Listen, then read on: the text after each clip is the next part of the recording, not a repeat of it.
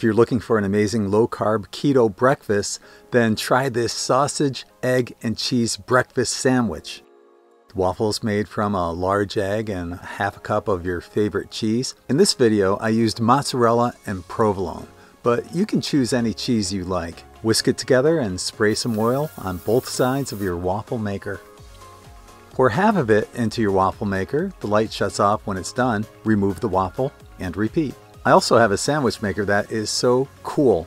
I love this thing. You could make your waffles first, which conveniently fit inside your sandwich maker, and use it for desserts by adding strawberries and blueberries. And when it's finished, put a little whipped cream on top and you're looking at a restaurant quality zero carb dessert and an amazing way to finish off any meal. To heat up the sandwich maker, just plug it in. There's no on-off switch. Spray oil on each level and add one of your waffles to the bottom and whatever meat or veggie on top of it. I used some pre-cooked Jimmy Dean sausage in this video, but the next time I might pre-cook a little bacon. Add your egg and be sure to break the yolk. Top it off with your other waffle. Now, I don't add the cheese until the end because it melts too quickly.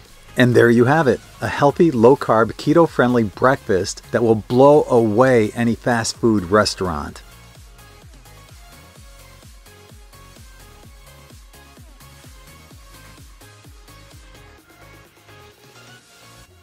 I gotta admit, this smells amazing. Oh, yummy.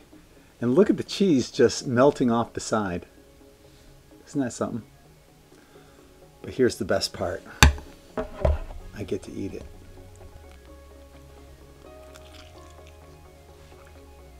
Mmm.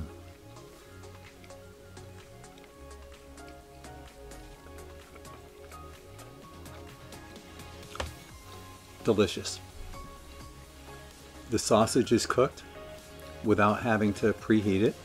The cheese is melted and the waffle outside is crispy. I highly recommend this. Check it out. If you enjoyed this video, please like, share, and subscribe. In addition to my spiritual and metaphysical videos, I'll be adding more videos featuring keto-friendly meals. Thank you for watching. Much love to all.